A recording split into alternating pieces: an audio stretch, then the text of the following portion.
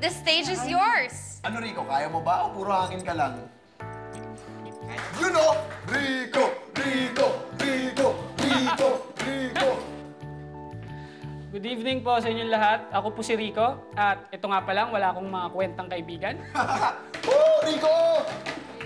Para sa mga umiibig, nasasaktan, pero umiibig pa rin kasi tanga.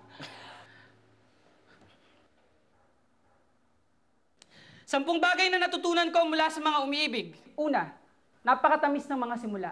Ng mga umaga na ang bumubungad sa iyo ay ang kanyang mukha.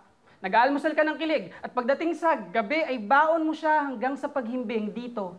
Dito mo matututunan ang tunay na kapangyarihan ng isang ngiti.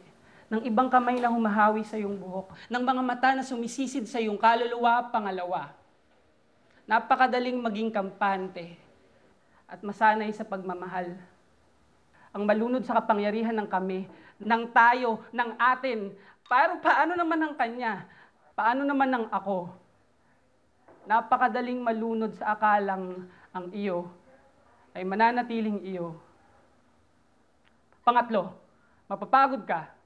Pero pang-apat, ang tunay na pag-ibig hindi dapat sinusukuan, di ba? Pero pang-lima, ang tunay na pag-ibig ay hindi parating sapat. Kapag ang mga pakpak na binigay nito sa iyo ay bumigat at naging kadenang ni ayaw kang patayuin. Kapag ang langit na dating nilipad mo ay naging kulungan na nasa iyo naman ang susi at kandado pero ayaw mo pa rin pang lisanin, pang-anim. Ang pinakamabagsik mang apoy ay mamamatay. Maghanda ka sa sakit. Pero huwag kang mag-aalaga ng galit. Ito ang pangpito. Iiwanan kang puno ng sugat at pilat at paltos nito. Iiwanan ka nitong abo. Pangwalo. Maghanda ka sa wakas. Pangsyam. Alam ko, parang hindi ka pa talaga handa sa wakas. Wala naman kasi yata talaga nagiging handa sa wakas. Pero pang-sampu. Andyan ang wakas. At sa wakas, mahalin mo pa siya. Sa tingin. Sa tanaw.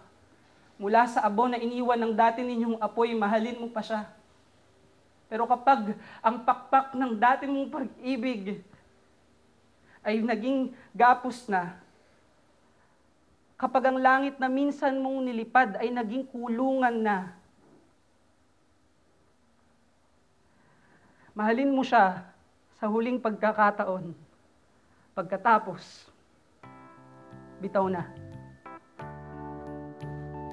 Yeah!